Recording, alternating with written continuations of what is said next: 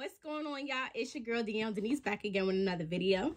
In today's video, I'll be reviewing the Terviiix Hot Comb. I've been on the hunt. I've been trying to find a reasonably priced hot comb to press out my wigs and, lay them down. If you're interested in my review as well as my demo of if it actually did work, or if you just vibe with me and want to see my video, sit back, relax, and as always, we're gonna get right into it.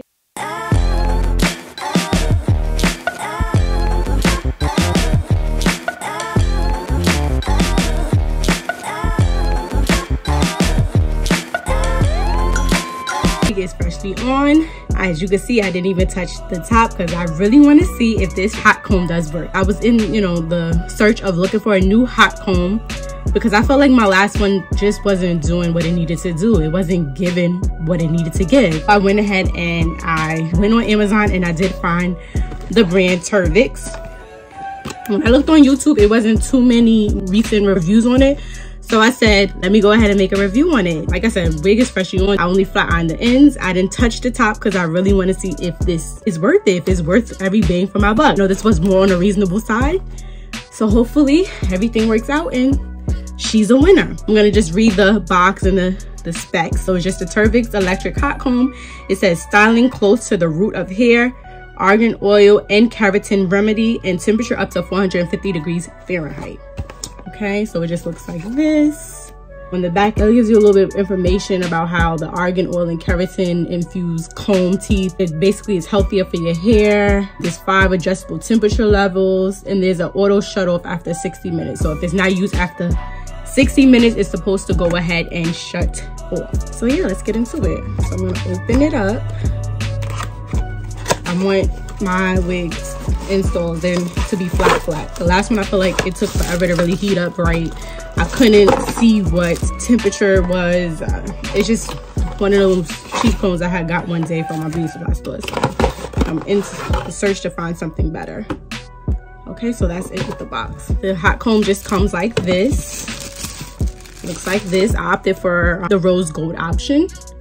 So this is it. It also has the attachment in here that you would just put on like this. What do they call this attachment? They call it a plastic cover for comb. Does it say anything about it? Let's see. Not too familiar with this. I'm not a hair guru. I just know what to do enough to make it do.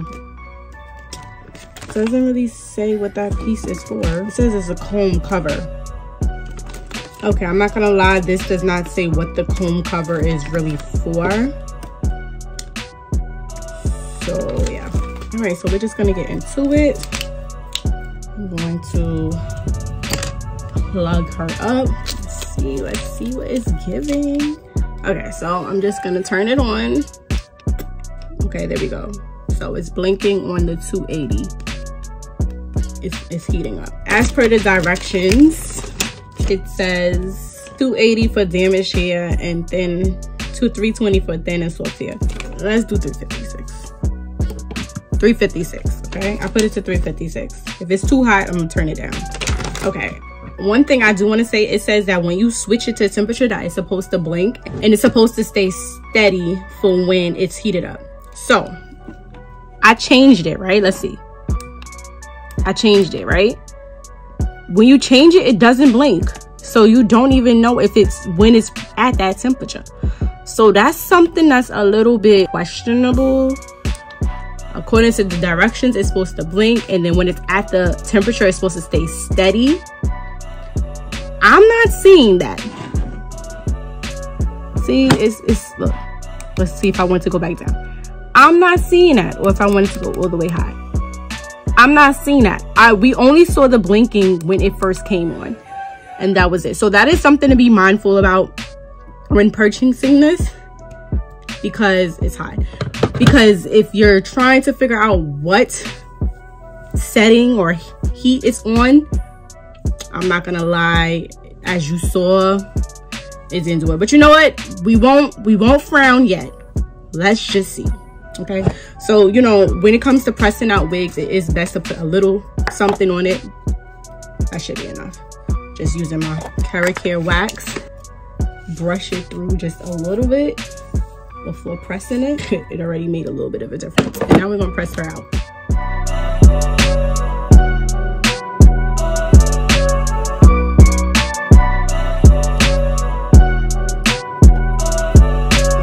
So I'm not gonna lie, the placement of where the buttons are, I literally just pressed it while trying to press my hair out. See where the buttons are? The placement is weird. We still not gonna cancel it out just yet. I'm gonna do one side and let's see.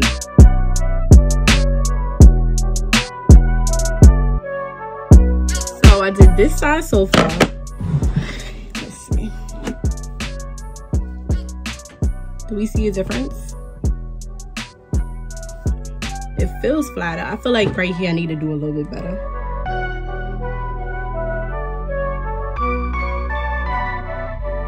And I think I just pressed the button again. The buttons. So like I said, the placement is weird. I think maybe it should have been lower or maybe higher or maybe even on the back side. I don't know, because where the design is the curve for you to hold it, typically you wouldn't hold it down here. You would hold it in the middle, and that's where your buttons are. All right, I see a difference. I definitely see a difference. It's like a hump right here. So I need to press the other side out. I see a difference. I do have some flyaways that we will take care of in a second, but I do see a difference.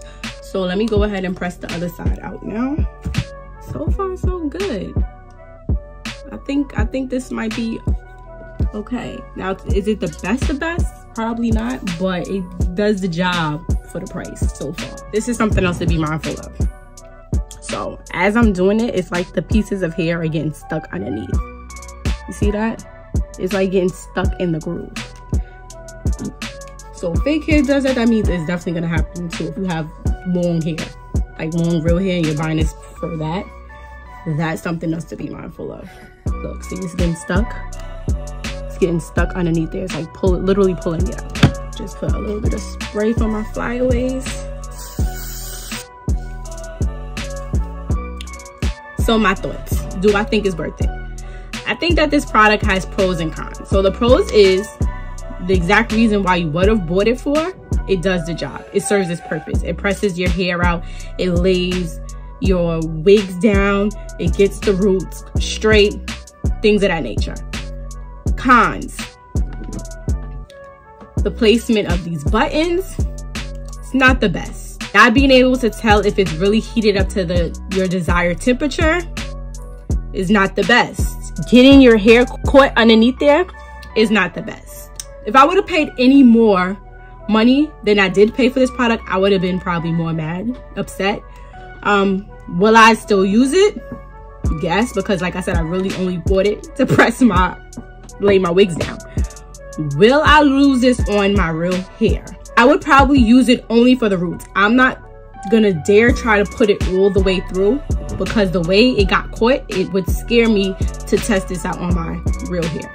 I probably just hit the roots like this, and not even bring it all the way down. I feel like when you bring it down, then you start going into problems. So if you're just hitting the roots, you should be fine. I'm like kind of like this with it. I mean, I'm okay because it did what it needed to do, but on the other hand, there are some specs with the actual design of it that I'm not really feeling.